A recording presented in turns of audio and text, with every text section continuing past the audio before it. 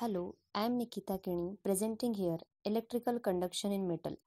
Conductivity is widely used to indicate material type. So in this presentation, we are interested to how do metals conduct electricity and heat.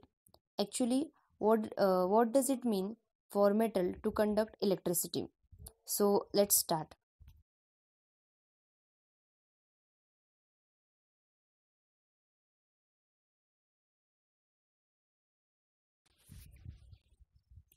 Here we are going through these points.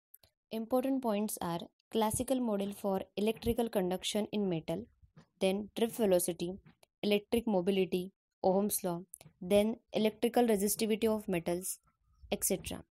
At last, we will focus on failure of classical free electron theory.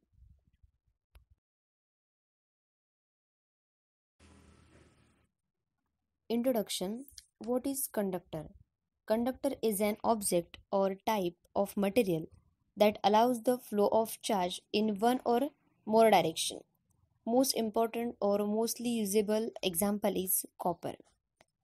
Then, what is electrical conduction? Electrical conduction is the movement of electrically charged particles through a transmission medium, and the movement can form an electric current in the response to an electric field. Electrical conductivity. It is actually most important property of material. Actually, it is a material's ability to conduct an electric current when an electric potential difference is applied across it.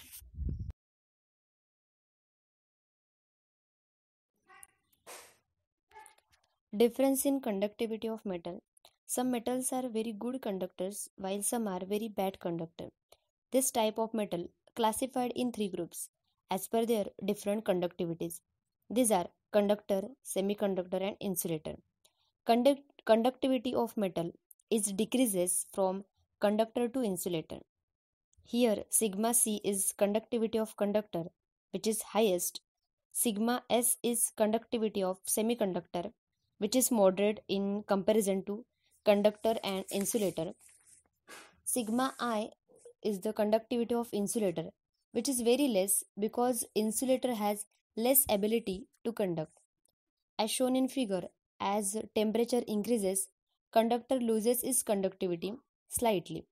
Then in case of insulator, conductivity increases slightly.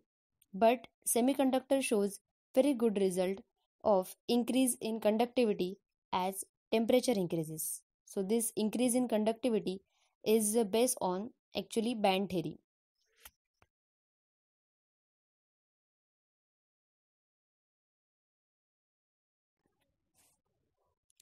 Now classical model for electrical conduction in metal.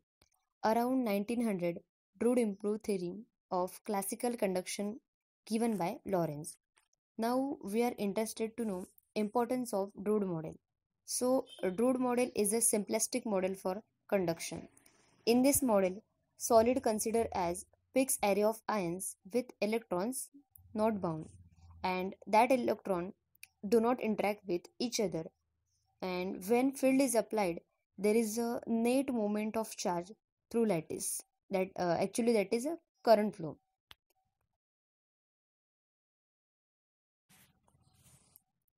Next, this is the Drude model of free electron conduction in metal.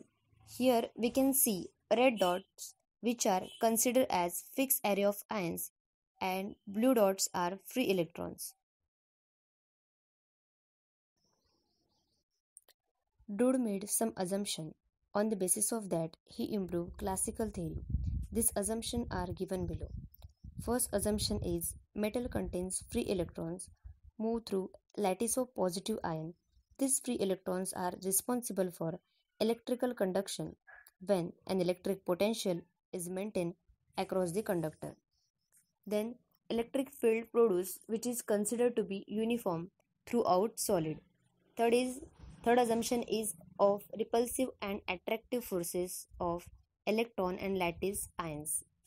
Fourth, in this assumption, law of kinetic theory of gases are applicable to the free electron. So these are the assumption of Drude theory. Next is kinetic energy of electrons. Average kinetic energy of electron is defined by half me Vts square is equal to 3 by 2 kT, where me is the mass of electron, Vth is the thermal velocity of electron, k is the Boltzmann constant, and T is absolute temperature. Thermal velocity of free electron at a given temperature is Vth is equal to under root of 3 kT by me. Now, important point is drift velocity. An electric field provides potential difference which creates a force is equal to F is equal to E into E, where small e is the charge on the electron and capital E is magnitude of electric field. Force accelerate electrons, so Newton's law is F is equal to me into A. The electrons are collide with ion cores in the lattice. Actually, electrons of their kinetic energy transferring that energy to ion lattice in the form of heat. As a result of this conduction, electrons move with a constant velocity, and this is called drift velocity, which is denoted by Vd. Vd is equal to E into capital E into tau by me, where tau is the mean collision time. Electric mobility. So, mobility of electron is defined as magnitude of drift velocity acquired by electrons in unit electric field, which is denoted by mu. Mu is equal to Vd by E. Hence, drift velocity is directly proportional to the applied electric field. By putting the value of drift velocity from last slide, we get new formula of electric mobility is mu is equal to E into tau by me. It is nothing but a proportionality constant. Now, relaxation time and mean free path. If electric field is switch off, Vd means drift velocity decays exponentially to 0 and electron will be moving with velocity v0. Is v0 is equal to Vd e raised to minus t by 2r, where t is the time counted from instant field is turn off and 2r is the relaxation time. And if we are consider one condition where t is equal to 2r, we get v0 equal to vd by e. Therefore, relaxation time is defined as time during which drift velocity reduces to 1 by e times its maximum value after electric field is switched off. And average distance traveled by electron between two successive collisions during their random motion is called mean free path and denoted by lambda. Next is Ohm's law. We are consider a conductor of length L and area A, where electric current I is passing through conductor, so that current I is directly proportional to voltage drop V across the conductor, which is called Ohm's law. V is equal to IR. This is the macroscopic form of Ohm's law. Then electrical resistance R is rho into L by A. From that we can write resistivity value rho is equal to R into A by L. We know that resistivity and the conductivity are inversely proportional to each other. Then J is equal to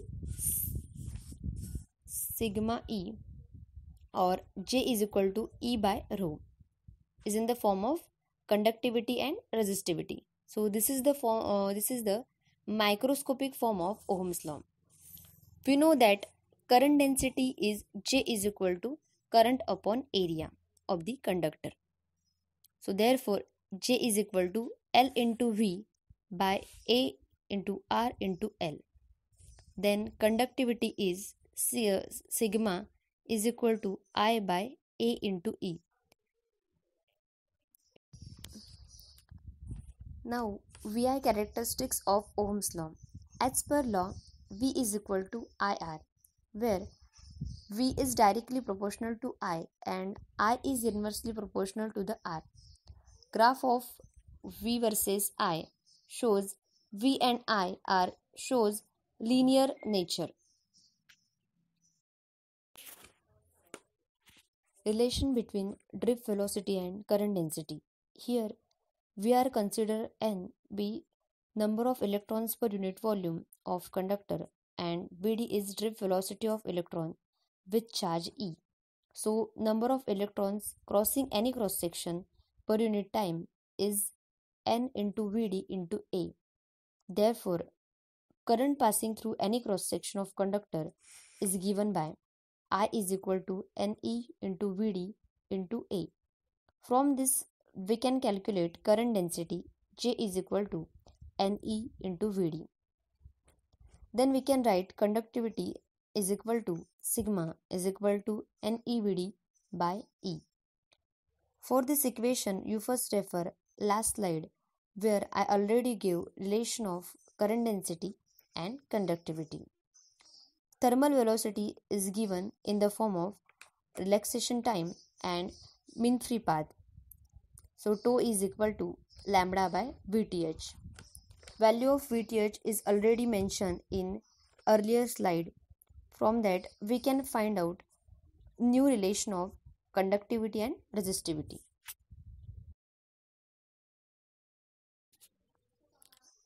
Now very important point is electrical resistivity of metal. Resistivity of metal is due to scattering of conduction electron. So there are two reasons for that. First is due to collision of conduction electron with vibrating lattice ion. This resistivity is called phonons denoted by rho p or thermal or temperature component denoted by rho t. Also, this is called ideal resistivity. Second reason is scattering of electrons by impurities present in metal, which is denoted by rho I, and this is called residual resistivity.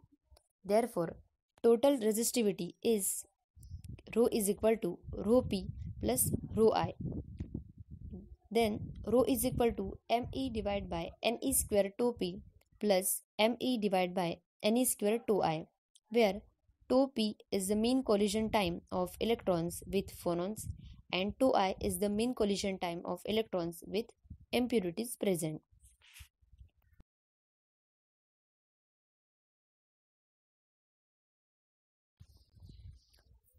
Now this is the graph of electrical resistivity versus temperature. From graph we can conclude that at low temperature rho p almost 0. It means rho is equal to rho I. Means total resistivity is fully based on impurity present in the metal. And at high temperature, curve of resistivity versus temperature remains more or less linear but only at room temperature.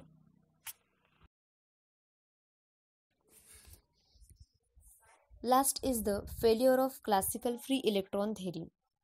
First is resistivity formula where resistivity is directly proportional to square root of T. But experimentally it has linear relationship.